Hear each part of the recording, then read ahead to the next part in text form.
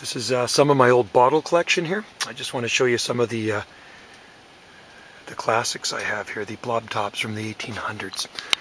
And for those of you that don't know what a blob top is, well, these bottles were blown glass back in the day, and the tops of them are like blobs, and they had a porcelain stopper in them. So here's probably one of my oldest ones. This one's circa 1870 to around 1890, and you can see it's got a rounded end on it, and it's got the blob top, and that's a pop bottle. It says Belfast on it. Got to keep them here in my man cave because my wife doesn't want this stuff cluttering up her house, right? And it's understandable. Here's more blob tops here. Those are all blob top bottles. Another one up there, and there's some old Mountain Dews, really old ones. I have even older ones. There's the first ones. It has the fillers on the bottle, filled by Jim and Clara. Those are about 1965. And then I have some of the newer ones as well. There's Kickapoo Joy Juice, the yellow one, similar to Mountain Dew. It's got the Hillbillies on it, and there's the white one in the back.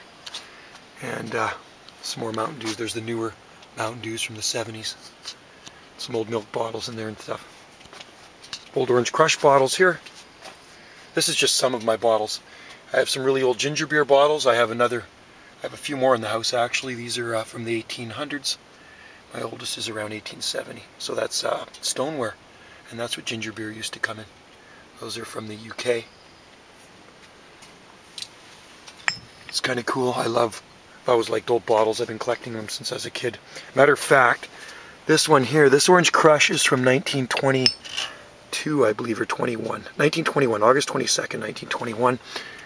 I got that when I was a kid up in Roberts Creek. I'll never forget. It was sitting in behind the old shed we had up there. That would have been, in the late 1960s. So, and same with these ones, these Kickapoo Joy Juice I've had since I was a kid. Got these ones in the mid-70s, probably about 1974 I got that one. So I've been collecting bottles a long time. Some of them are worth a few bucks, but I'm not planning on selling them. I'm just gonna hang on to them. I like looking at them.